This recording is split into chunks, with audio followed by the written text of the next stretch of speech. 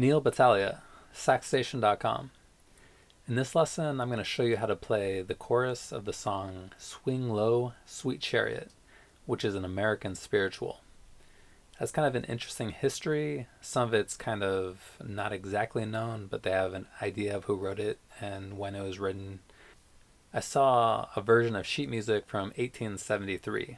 So the song can be played in different keys. I'm going to play it in a simple key for this lesson. So I'm going to play in the key of C, no sharps, no flats, and it basically uses the pentatonic scale. So pentatonic means 5 notes.